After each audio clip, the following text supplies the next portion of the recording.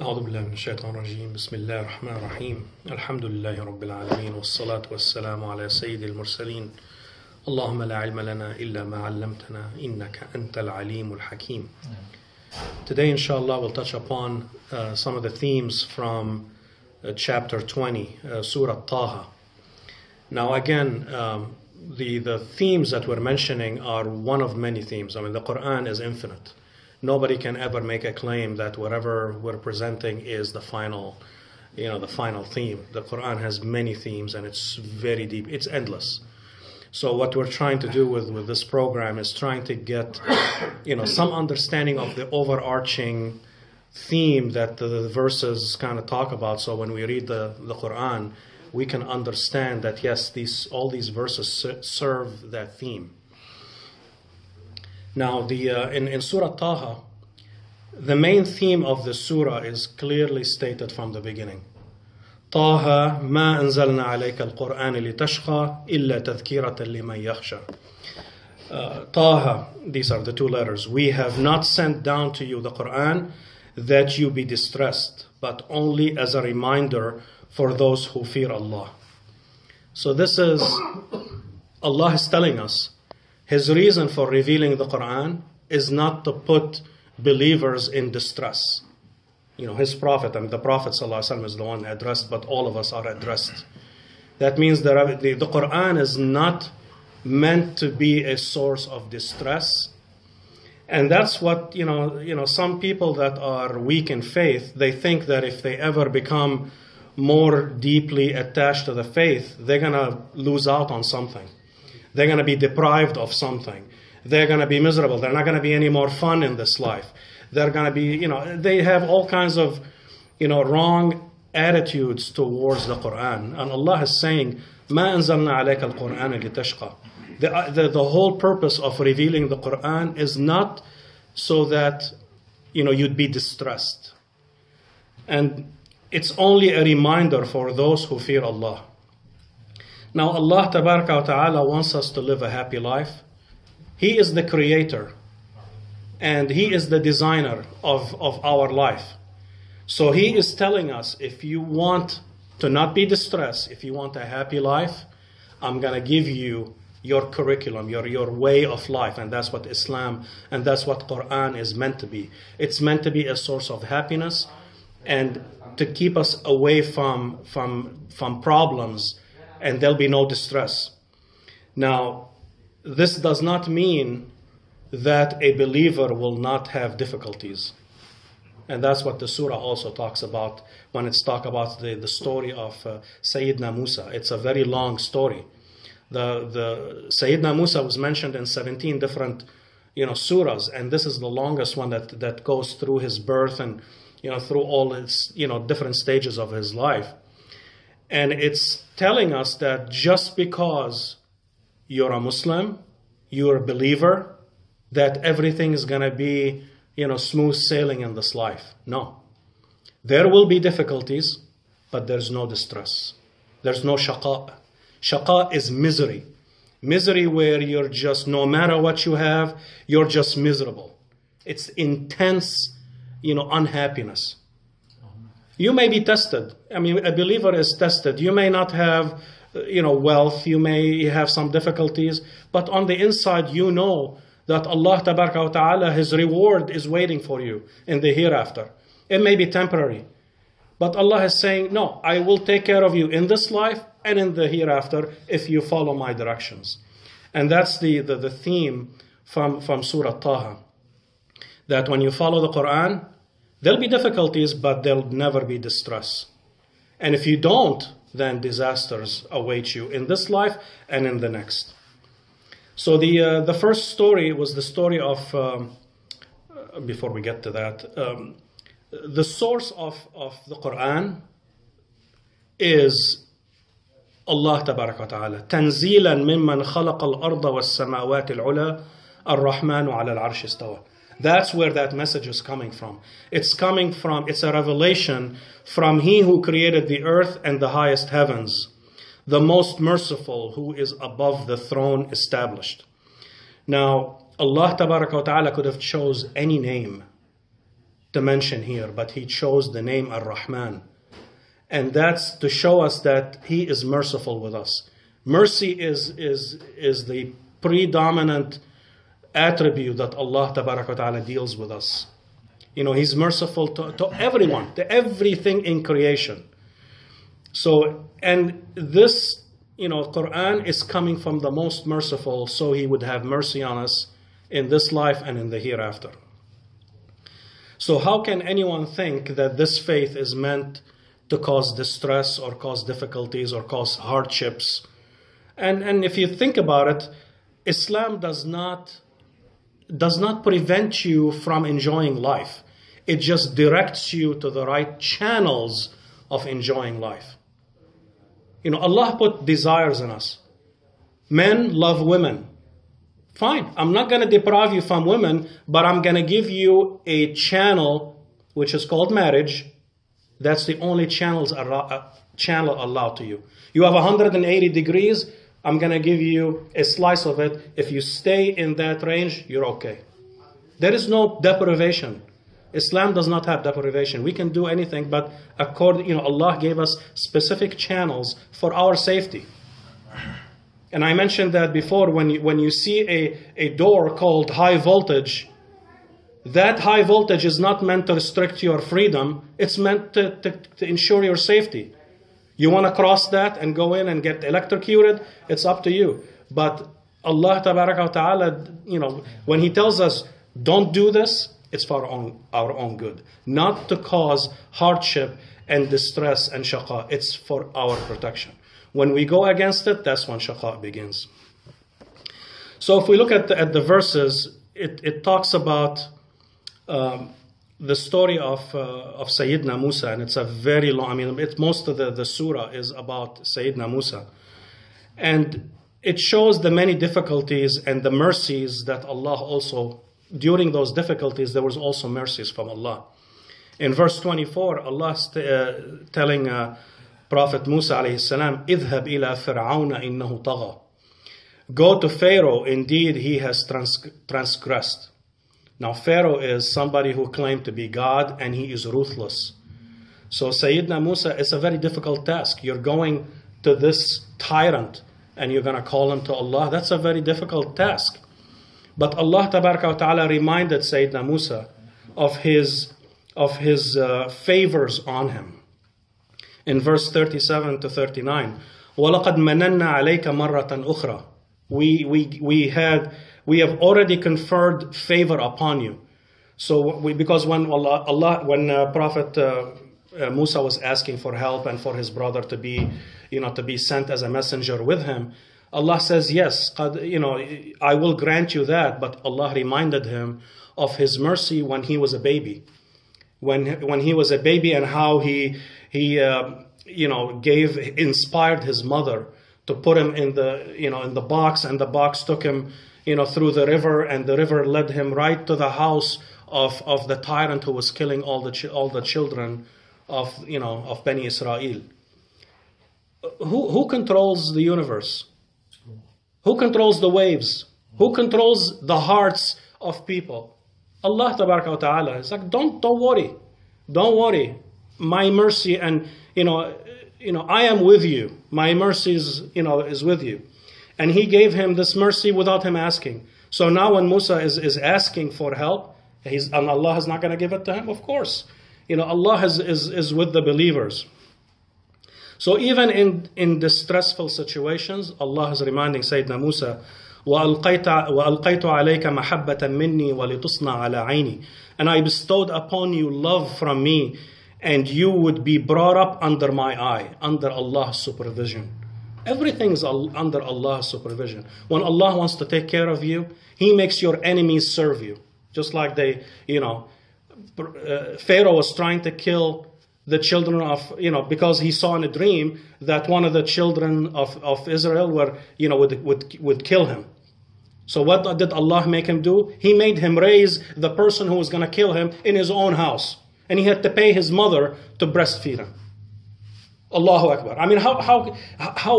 If you look at the story of the life of Prophet Musa, you see the mercy and the power and the disposal of all affairs by Almighty. So happiness comes from the inside. Pleasure comes from the outside. When you eat something nice, that's called pleasure. It's not called happiness. Because once it's done, then the feeling goes away. Happiness comes from the inside. You're happy even if you are the poorest person on earth. You have happiness that you can fly. That's how happiness. And the source of that happiness is Allah. Allah is the only one who gives you that happiness. And when you get away from Allah, that happiness goes away and now you're miserable. That's where the shaqa comes from being away from Allah. So Allah Tabaraka Ta'ala, He puts the mercy and the happiness in our life when we follow them. Now, the magicians believed, the story of the magicians when Sayyidina Musa was confronting them, and they saw the great miracle, and they proclaimed to believe in Allah, and that made Pharaoh angry. He said, قَالَ آمَنْتُمْ لَهُ قَبْلَ أَنْ آذَنَ لَكُمْ. How dare you believe in Moses and his God before I allow you to? And he threatened them to basically execute them in the worst manner, to cut their hands and feet from opposite directions and crucify them, And what did they say when they saw the haqq, when they saw the truth? They say, قالوا لن نؤثرك على ما جاءنا من البينات والذي فطرنا فاقض ما أنت قاض إنما تقضي هذه الحياة الدنيا. Do whatever you want. Do whatever you want. We believe if whatever you do to us, you only do it in this life. We want to secure the happiness, the eternal happiness. And that comes from Allah. So this situation was very stressful because the magicians were killed on that day. But, the magicians died. Sayyidina Musa died eventually. And Pharaoh died eventually. Everyone dies. But where do they go after that? The magicians are happy in heaven. Sayyidina Musa is happy in heaven. And Pharaoh is in the grave being displayed. The hellfire is being displayed to him every day until the day of judgment. And then he'll lead his people into hellfire. Who's happy? Who's miserable? Who's happy and who's miserable? And that's what Allah wants to tell us in this story, that your closeness to Allah is where happiness is. If you get away from Allah, that's where misery starts. And Allah Tabaraka Ta'ala mentions in the verses, إِنَّهُ مَنْ يَأْتِي رَبَّهُ مُجْرِمًا فَإِنَّ لَهُ جَهَنَّمَ لَا يَمُوتُ فِيهَا وَلَا يَحْيَا. So these are verses that on the tongue of the magicians. They said, indeed, whoever comes to his Lord as a criminal, indeed for him is hell. He will neither die therein nor live. وَمَنْ يَأْتِهِ مُؤْمِنًا قَدْ عَمِلَ الصَّالِحَاتِ فَأُولَٰئِكَ لَهُمُ الدَّرَجَاتُ الْعُلَى. But whoever comes to him as a believer having done righteous deeds, for those will be the highest degree in position. جنات عدن تجري من تحتها الأنهار خالدين فيها وذلك جزاء من تزكى. Gardens of perpetual residence beneath which rivers flow, wherein they abide eternally, and that is the reward for the ones who purify themselves. So this is the rahmah from Allah, that you may have difficulties in this life. You may pay the price for your belief in Allah and for standing with the truth and fighting for the truth. But happiness awaits a believer. And misery awaits the non-believers. So that's the contrast between happiness and misery. And misery awaits the ones who reject the faith. So there are verses, كَذَلِكَ نَقُصُّ عَلَيْكَ مِنْ أَنْبَاءِ مَا قَدْ سَبَقَ وَقَدْ آتَيْنَاكَ مِنْ لَدُنَّا ذِكْرًا. And thus, O Muhammad, we relate to you from the news of what has preceded. And we have certainly given you from us the Quran. مَنْ أَعْرَضَ عَنْهُ فَإِنَّهُ يَحْمِلُ يَوْمَ الْقِيَامَةِ وِزْرًا. Whoever turns away from it, from this Quran, then indeed he will bear on the day of resurrection a burden.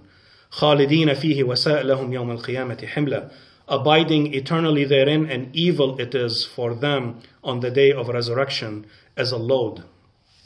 So misery is waiting for the people who reject this Quran and fight it. And misery awaits the unjust. وَعَانَتِ الْوُجُوهُ لِلْحَيِّ الْقَيُّومِ وَقَدْ خَابَ مَنْ حَمَلَ ظُلْمًا in verse 111. And all faces will be humbled on the day of judgment before the ever-living, the sustainer of existence, and he will have failed who carried injustice.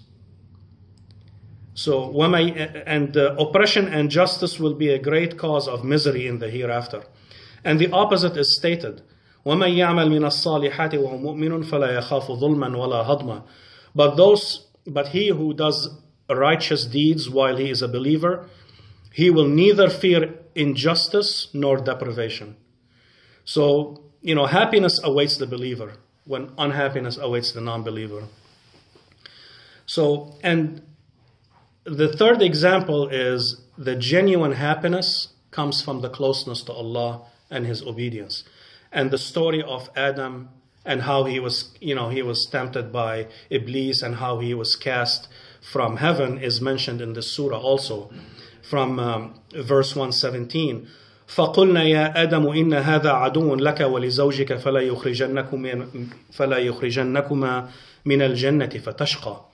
So the word tashqa, shaqa, the misery, keeps repeating in this verse, in this surah.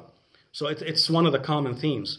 We said, O Adam, indeed Iblis is an enemy to you and to your wife. Then let him not remove you from paradise so you would suffer. Because when you get away from Allah and His garden and His nearness to Allah, then you'll be miserable. So Allah is warning him, don't let him tempt you.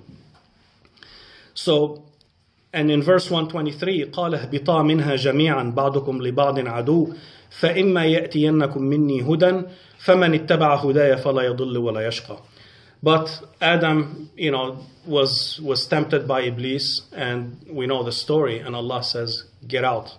اهْبِطَا مِنْهَا جَمِيعًا. Get out from, and that's where as mankind, that's where our misery starts. We were in the nearness to Allah in His Jannah, and then we were cast down to this earth to strive and have difficulties for a while. And inshallah, we'll get back to that bliss and the nearness to Allah if we obey Him. So Allah says, descend from paradise, all of you, all, being enemies to one another. And if there should come to you guidance from me, then whoever follows my guidance will neither go astray nor suffer.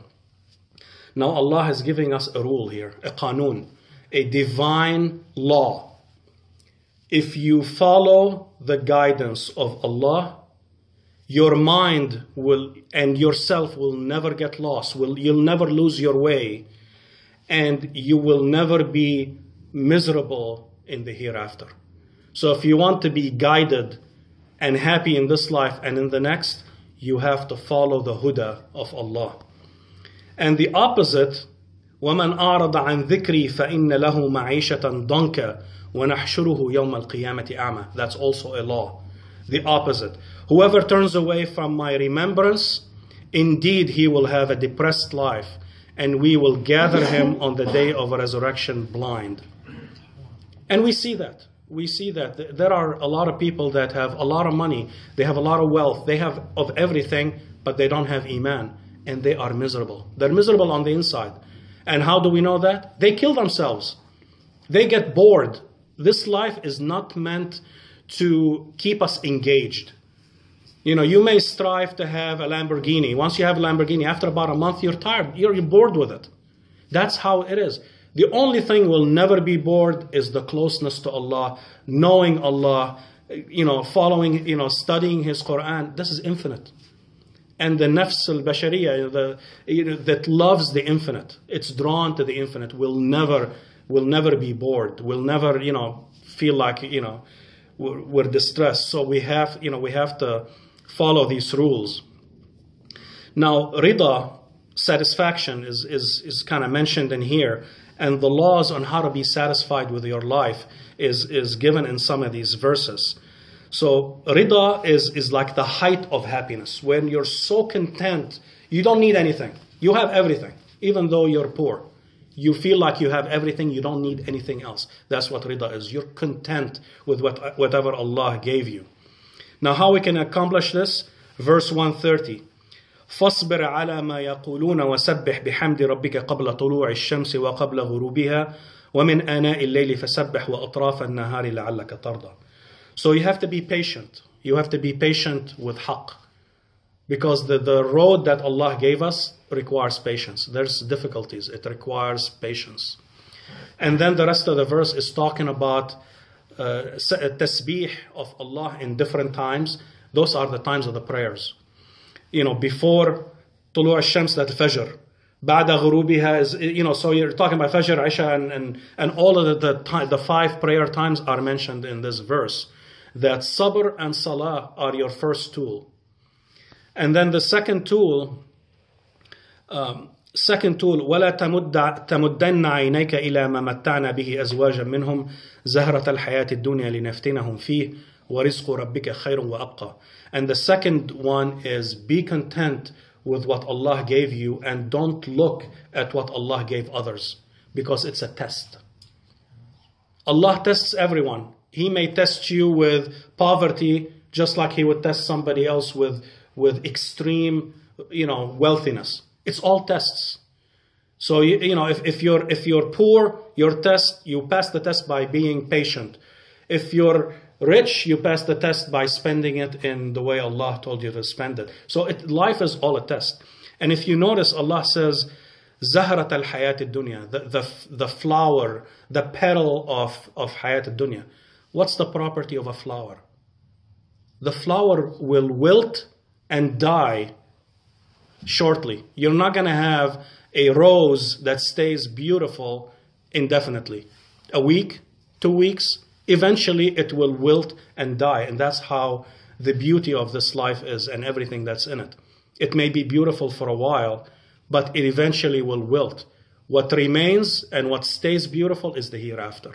And that's what we need to strive for, and not be, Ya Allah, why did you give this person 3 houses and I can't even, I'm barely renting a house. Don't look at other people and what Allah gave them, because they're all a test. Focus on yourself and what Allah gave you. Be content, and then pass your own test. And then the other thing in 132 is وَأْمُرْ أَهْلَكَ بِالصَّلَاةِ وَاصْطَبِرْ عَلَيْهَا لَا نَسْأَلُكَ رِزْقًا نَحْنُ نَرْزُقُكَ وَالْعَاقِبَةُ لِلتَّقْوَى. And pay attention to prayer and order your family, your kids, your wife, make sure that they pray and stay on them until it takes hold, that habit takes hold. And, because you want your children and your family to follow on your footsteps as a believer. And salat is very important. And Allah Tabaraka wa Ta'ala will take care of providing, because none of us provide.